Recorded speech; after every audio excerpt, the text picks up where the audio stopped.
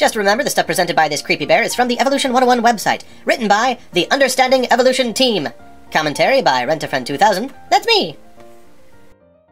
The central ideas of evolution are that life has a history, it has changed over time, and that different species share common ancestors. Actually, this is true, and creationists do not disagree with this at all. I guess that makes creationists evolutionists. Or maybe they're still failing to define things in a usable way. But I'm no PhD. It's true that different species do have common ancestors. Living things have changed over time. But that isn't evolution in the Darwinian sense. This central idea merely refers to things like the diversity of chickens today coming from fewer species of chickens in the past. We observe chickens, over time, becoming different chickens. That, my friends, is the biblical story. That is creation. Darwinian evolution requires the blind faith leap of believing all living things have a common ancestor. From the chickens of today, back to the first chicken, back to the first bird, back to the first lizard, back to the first fish, back to the first worm, until all the way back at the head of the family is Grandma Rock. I smell a serious bait and switch here. We observe lots of different dogs descending from some ancestral wolf kind over a few thousand years, and we observe certain vegetables descending from a common cabbage ancestor over a few thousand years. But to then try and argue that, therefore, wolves and cabbages descended from a common ancestor billions of years ago is, I will argue, stretching the evidence a tad thin. To restate the fact that they are glossing over, evolution needs to demonstrate how bacteria could gain the genetic information to add to their physical complexity until they become everything from wolves to cabbage. To give you a metaphor, imagine you have 8 popsicle sticks and a bottle of glue. You have the instructions for making a picture frame. What I want you to build is the Starship Enterprise, not a model of it, the real thing.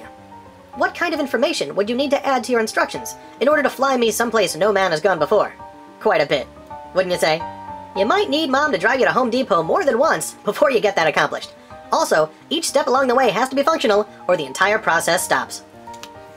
As a similar metaphor, imagine trying to turn a single prop engine plane into a Boeing 747 while it's in flight with small successive modifications.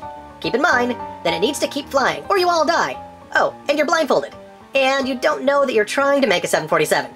Are you starting to see what creationists mean when we say that all life is too complex to evolve by chance? Because if not, I can keep cranking out metaphors. The evolutionary story from start to finish is like turning a popsicle stick picture frame into the Enterprise. Only, the tools and materials, and the increase in information, are made by a blind, accidental process with no mind, purpose, or goals, and the end product is far more complex than a simple starship. Keep all that in mind, because they're about to teach us how it's done! Here, you can explore how evolutionary change and evolutionary relationships are represented in family trees, how these trees are constructed, and how this knowledge affects biological classification. You will also find a timeline of evolutionary history and information on some specific events in the history of life, human evolution and the origin of life. It's rare to find, but occasionally a book will have the courage to label the spaces on a chart like this to designate the difference between the animal we know to exist or have existed and the ones we have to assume for the sake of the chart. In short, when you take away all of the imaginary friends, all of those horizontal lines magically go away. For those of you who are slow on the uptake, that means all of those T intersections and the transitional ancestor they represent don't exist either. Which should lead you to ask, what's the point of this chart then? Which is my point exactly. And we'll see you next time for part 3.